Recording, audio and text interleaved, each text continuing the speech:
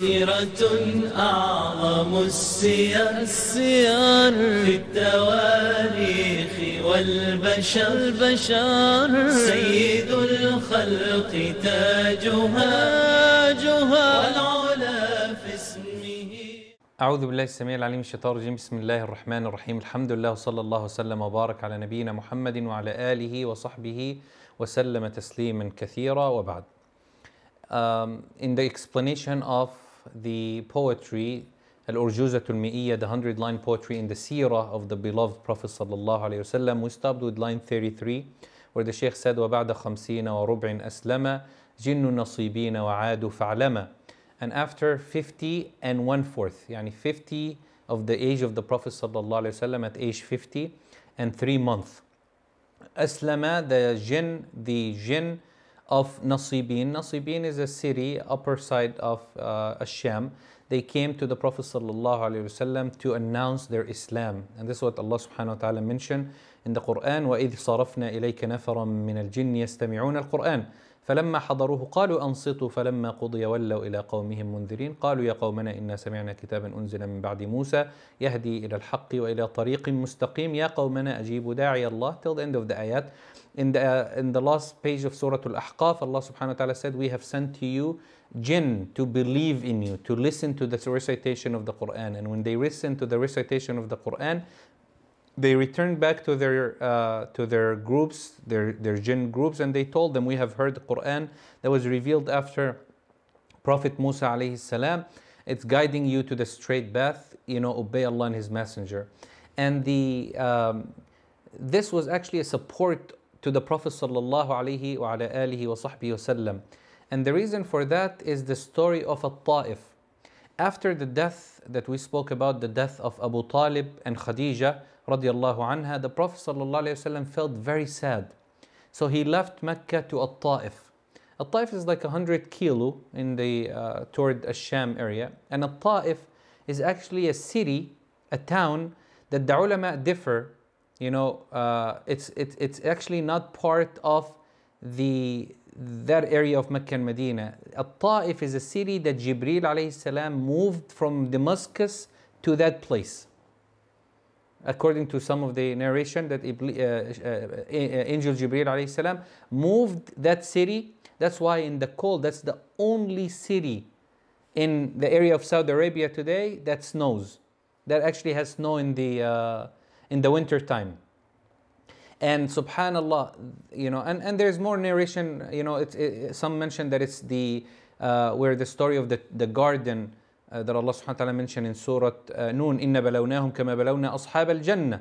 The story of the people of the garden when they decided after the death of their father not to give any sadaqah, and Allah subhanahu wa ta'ala sent destruction upon their garden, and then they repented, and then Allah blessed them again. In Surah Noon, the famous story, they said this is where it took place, At-Ta'if.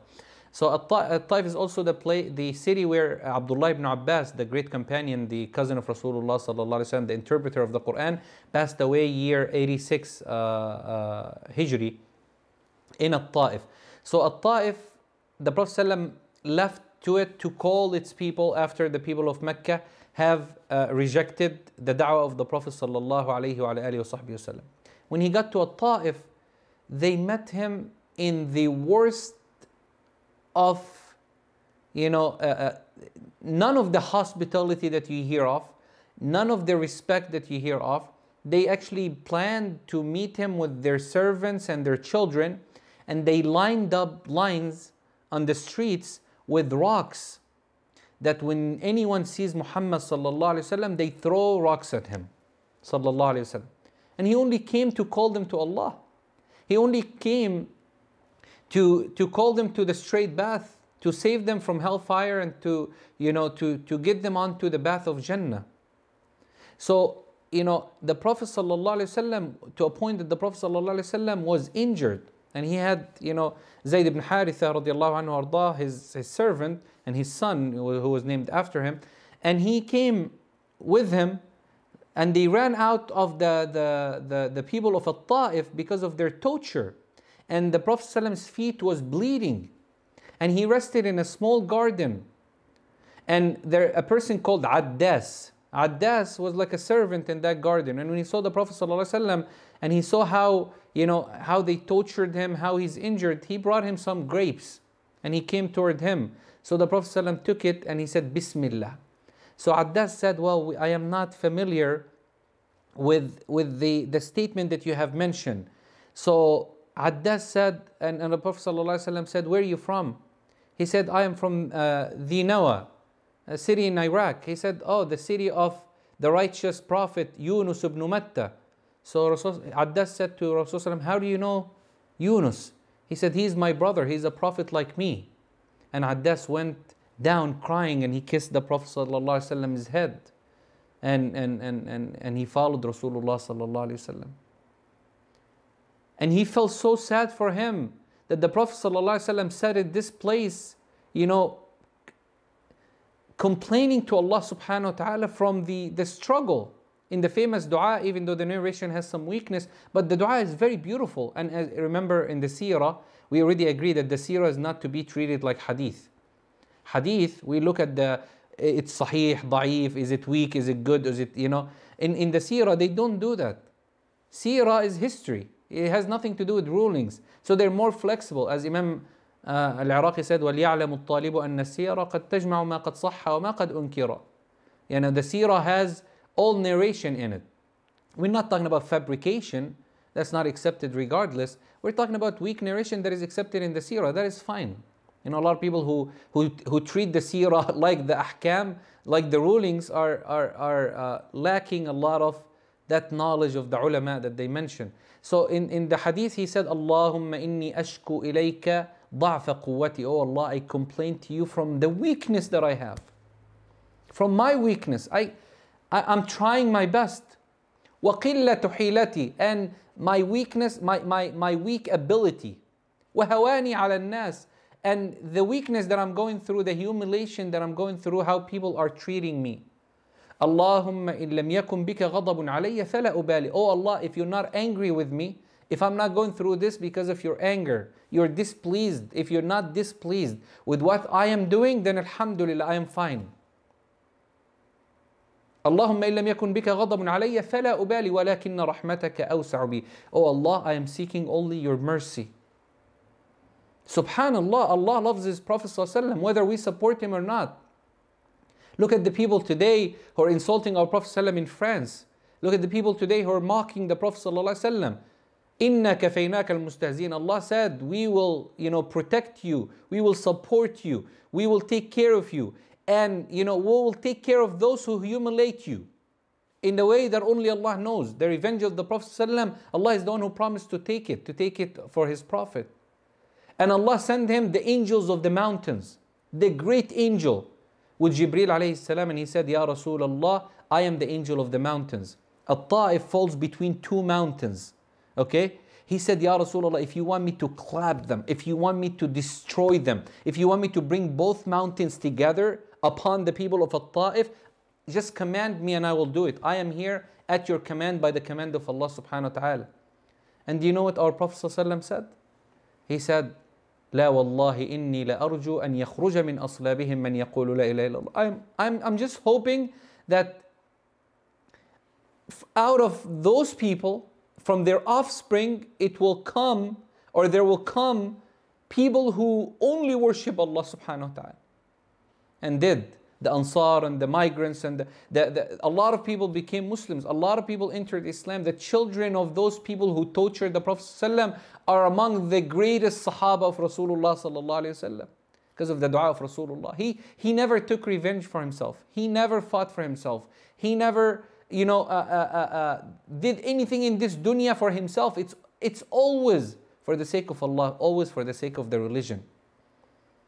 اللهم إني أشكو إليك ضعف قوتي وقلة حيلتي وهواني على الناس أنت رب المستضعفين وأنت ربي إلى من تكلني. He said, oh Allah, you are the Lord of those who are weak, the weak ones. Who would you leave me to? I have no support but you. I seek no protection but from you. You are my only protection, oh Allah. And within that, and while the Prophet ﷺ is going through this hardship,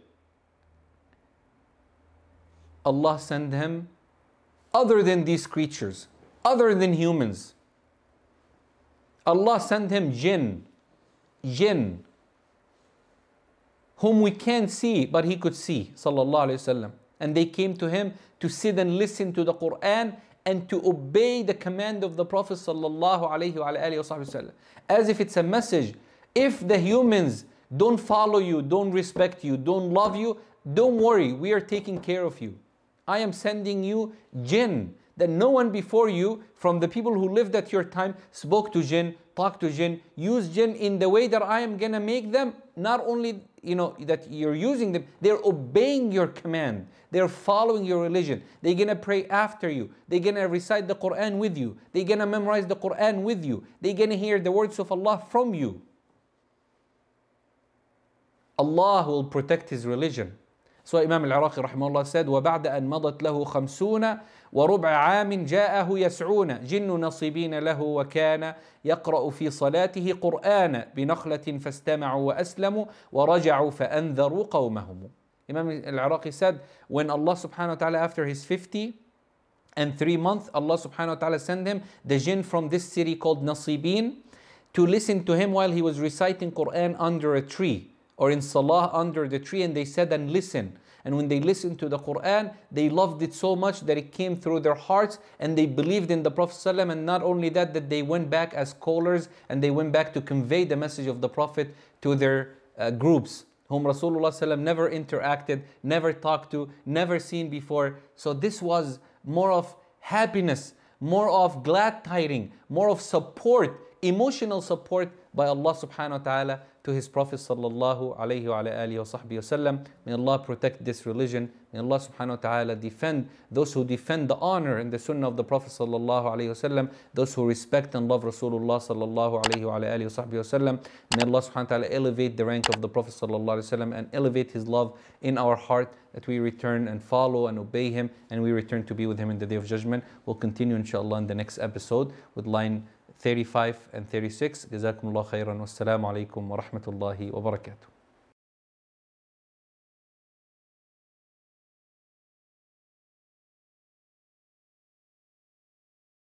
وقل رب زدني علما